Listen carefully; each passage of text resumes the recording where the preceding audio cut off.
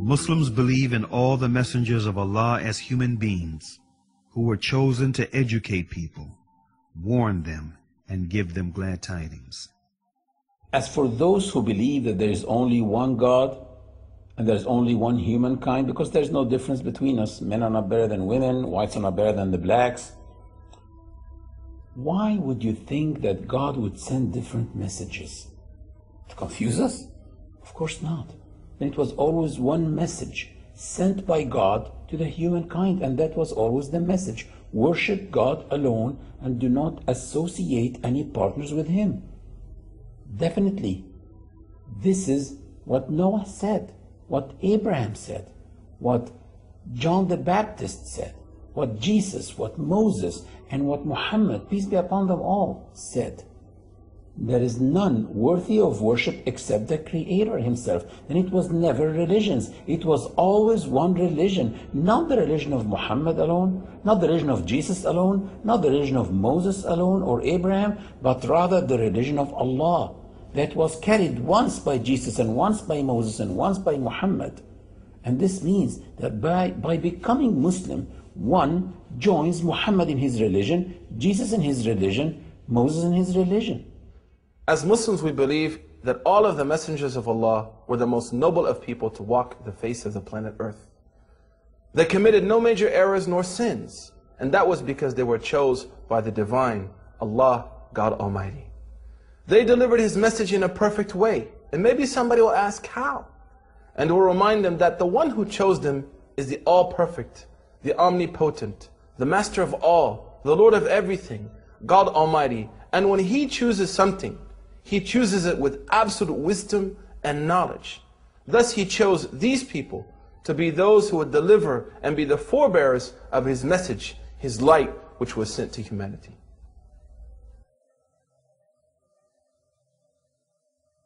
Muslims believe that messengers are not divine, which means that none of them is the Son of God.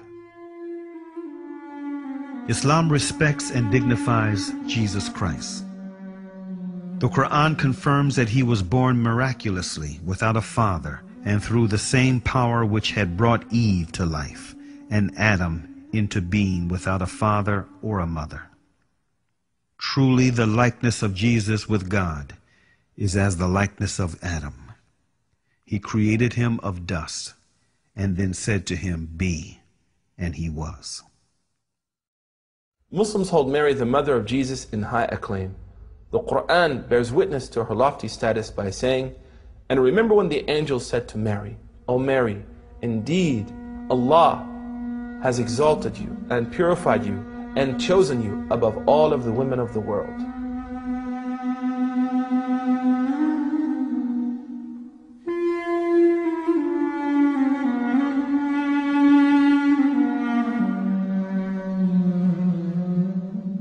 Jesus, the son of Mary, is one of the most important messengers in Islamic tradition. He represents one of the 5 great messengers recognized by the Quran. He suffered great persecution and was maligned by many, but his message has endured, and the light of his message continues to shine till this day. Allah emphasized in the Quran the importance of believing in all the prophets and all the scriptures as a condition of faith. Say, we believe in Allah and the revelation given to us, and that given to Abraham, Ishmael, Isaac, Jacob, and the tribes, and that given to Moses and Jesus, and that given to all prophets from their Lord. We make no distinction between one and another of them, and we submit to Allah in Islam.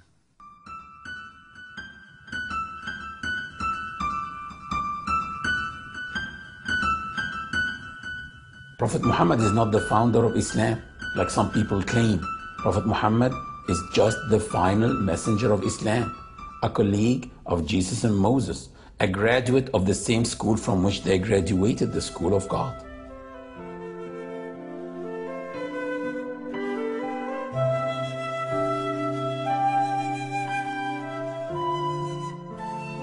The traditions of the Prophet Muhammad, peace be upon him, represent to Muslims what is commonly known as the Sunnah. The Sunnah, or traditions of the Prophet, represent the second source of legislation in our Islamic tradition.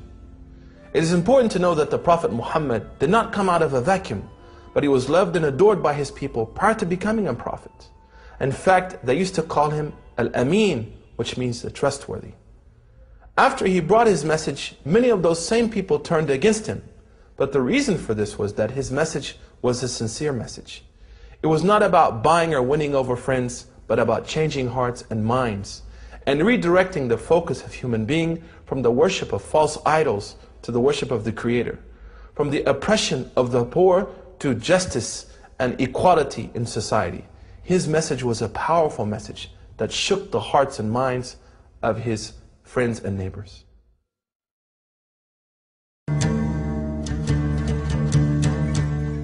Most of those who possessed power and wealth opposed him. And there was a struggle for 23 years between believers and idolaters, truth and falsehood, good and evil. And they tried to stop him with all means. They tortured him and his followers. They even killed some of them, and they negotiated with him. They said, "What do you need? Do you need money? We will give you wealth. Do you need women? We will marry you from the most beautiful women. And we can make you a king if you want to be a king." But he refused. And he said, "If they put the sun in my right hand and the moon in my left hand to quit, I won't stop till the message is conveyed or I die conveying it."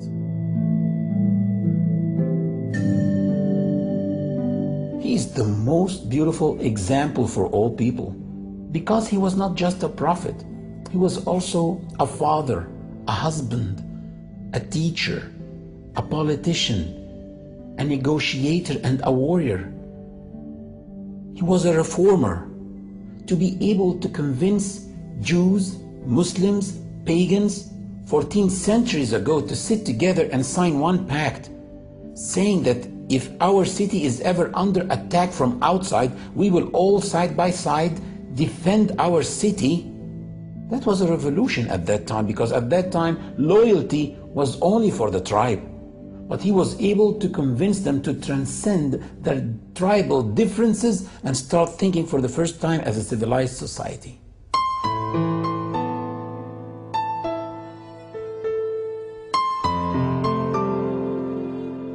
One of the most important things that we take from the Prophet's teachings and his message is hope. This hope still shines in the hearts of millions of Muslims the world over.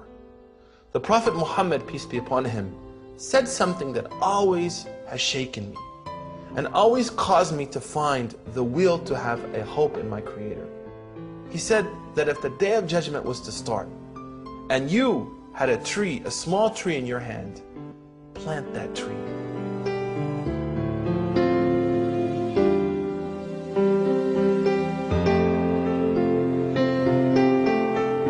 Before Prophet Muhammad, society downgraded women.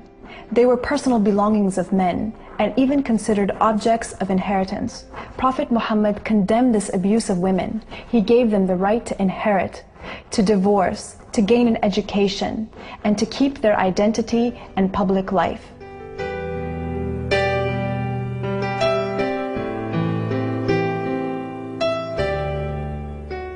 He said, "None of you truly believes until he wishes for his brother what he wishes for himself."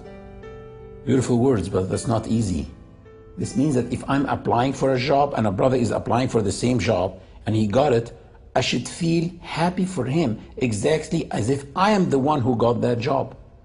He said, if you see something wrong, then change it with your hand. If you're not able to, then speak against it.